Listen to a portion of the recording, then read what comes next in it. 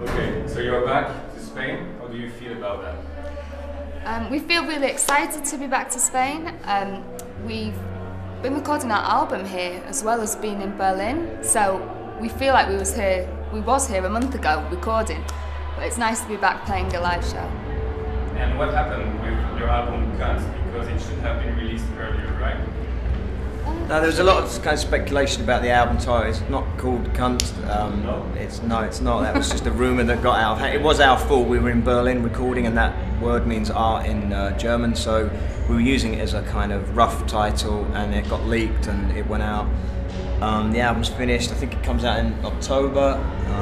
Tonight's our first night playing new songs. So maybe it should come out tonight. In fact, I saw on Facebook that some weeks ago, when you finished recording, you were close to erase all the files from the. That's his fault. It's your fault. When you you erased all the files. Oh yeah, that was in Murcia. We were recording in Murcia, and we were sending the record to be mastered in London, and we had to kind of, transfer onto a different drive, and we made a mistake, and we went back 3 or 4 weeks, and we were able to recover a lot of their recordings. So. Do you feel some pressure to release a second album because the first one was so perfect, so it's like difficult to make a better album? Oh, thank you.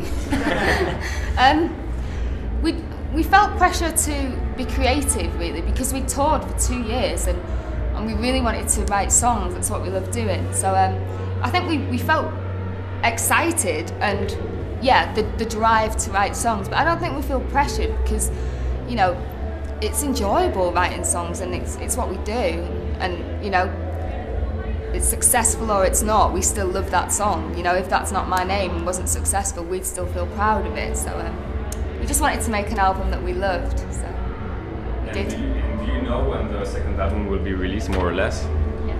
Yeah, October. Okay. It will not be called Cons? No. We'll let you know at the end of the gig. And how will be the album, like the first one, or like the single Hands, or? Well, Hands was a single we put out because we were in Berlin at the time recording, and Calvin, who's an amazing artist, he remixed it, and we really loved it, and we wanted to put it in the club, so we kind of organised with the label to put that out, but we were still finishing the actual album. So that's why that record went out. It was meant to be just something to have some fun with, and it did really well in the clubs, and we loved it.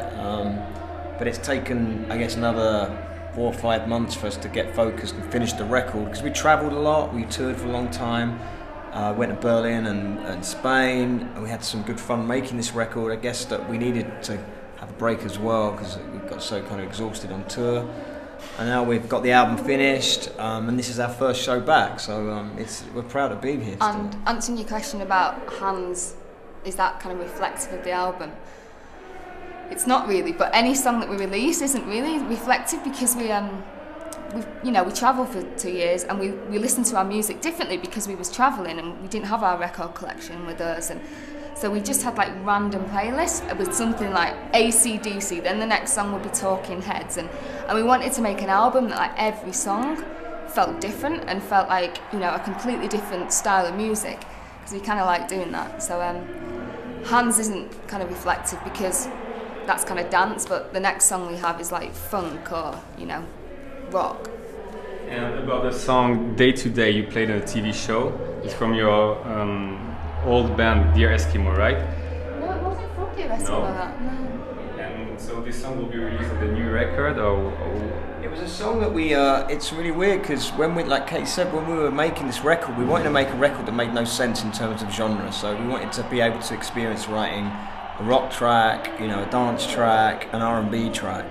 And so many bands can't do that, and we just felt, as we listened to music so randomly for 2 years on the road, that we wanted to make a record like that, and so we went about doing that. So like there was a moment that we were really into TLC when we were mucking about in Berlin, and so we made a record that was called Day to Day that's really out of character in terms of what we normally play, and we really enjoyed doing it, and it came out amazing, and the label got really excited about it, so we decided that we could, we stick it on the album. And we also made Hands, which was a dance track, which is also a bit of a diversion from what we normally play, but then there's a load of tracks on the album that's very kind of how we normally play. Shouting, I like shouting, so there's still lots of shouting like the first album. And are you going to play day to day tonight? No, but we're going to play 5 new songs, so... 5 new songs? Yeah, I've got to remember them, I'm crapping myself, so... Yeah, okay, the last question, so how important is fashion in this band?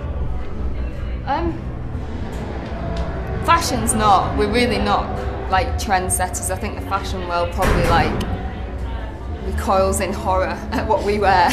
But I think expression's nice, you know, you can express how you feel and who you feel like you are, so we're into that, but I don't think we're into fashion.